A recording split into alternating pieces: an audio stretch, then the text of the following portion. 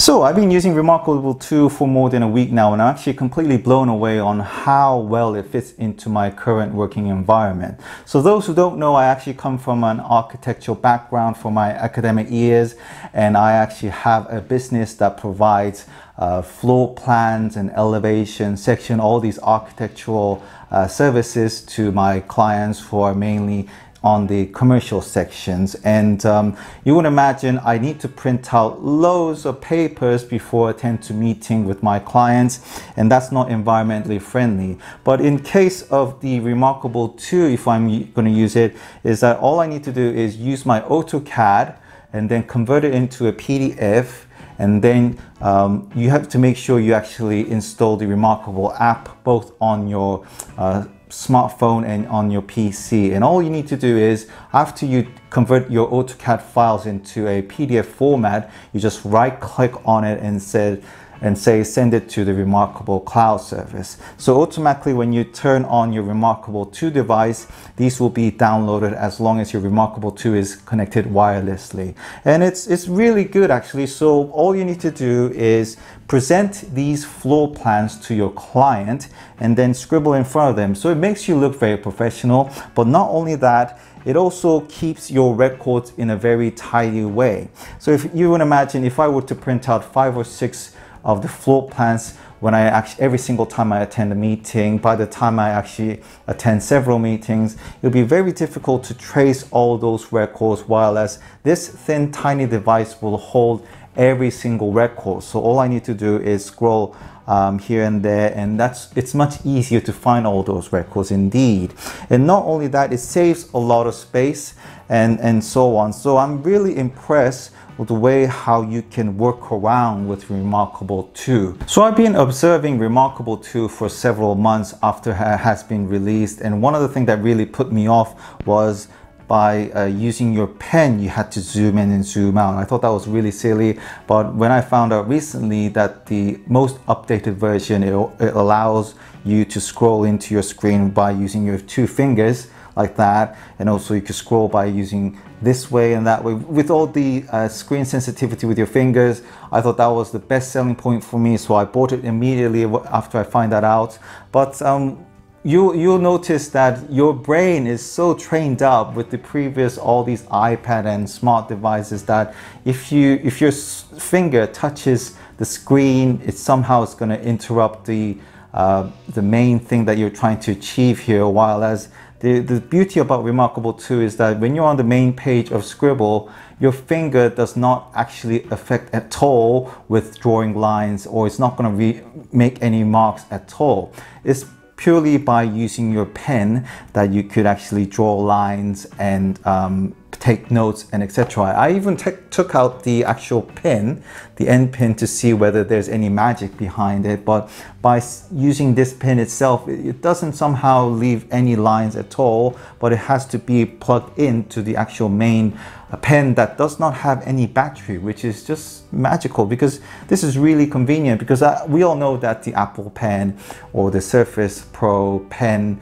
all these pen needs a battery to run it, while as reMarkable, you don't really need the battery for the pen. It's just there's no need to worry about it. You could just scribble on and on and on. It'll last forever. All you need to do is during certain times you'll just need to change the pen. Yes, the battery life is incredibly good, because it's the way how it's designed is that if you leave the device alone for a few moments, it will automatically be in a standby mode. So it hardly consumes any battery once it's on the standby mode.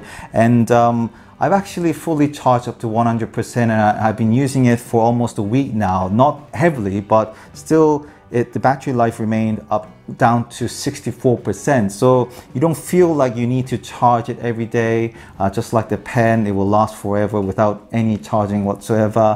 While as we all know that the iPad and like any smart device, even though you don't use it and you just leave it on, the battery will consume because it needs to be constantly downloading this and that. And well, we all know how it works, but this makes a lot of sense on the next stage of taking notes or scribble on any of the architecture related purpose. And that's why I'm so glad I actually bought this device. Yes, there's a bit of a downside, just like any other device, which is that for me, is that I wish when I zoom right into a particular area on the floor plan, the thickness of the line will actually become thinner.